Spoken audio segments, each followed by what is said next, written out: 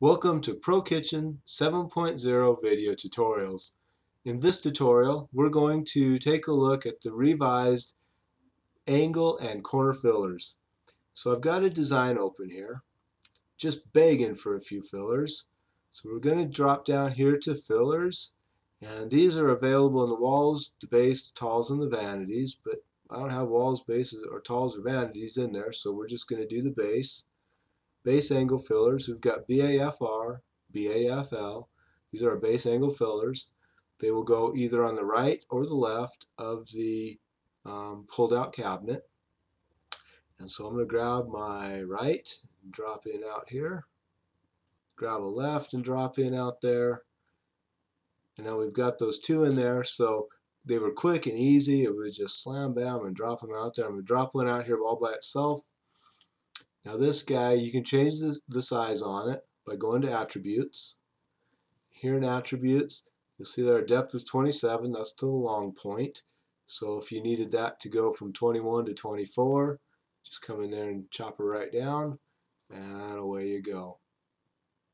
Now the other fillers we want to take a look at are the corner fillers. And that's these two guys down here, BCF1 and BCF2. We're going to take BCF2, drop it right out here where it should be.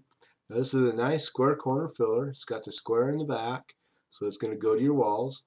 You'll notice my distance here between my base 18s. One's 26 inches from the wall corner, the other one's 27 inches from the corner.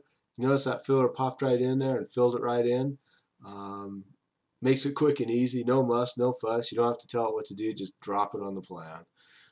This guy has it all the way to the back, so your countertop's going to angle all the way back through there. Now this other guy, this guy's really handy if you're doing things like islands and what have you, where you don't want that square corner in the back.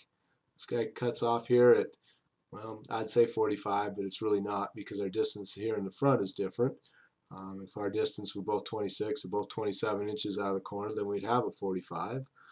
But in this case, it fills in that distance, it fills in that angle, and really great for doing on islands and stuff like that where you're putting a panel across the back and you don't want that square corner sticking out there. So with these two additions for the fillers, it should allow you to spend a lot more time with your customer, a lot more time doing other things than trying to finagle fillers into place.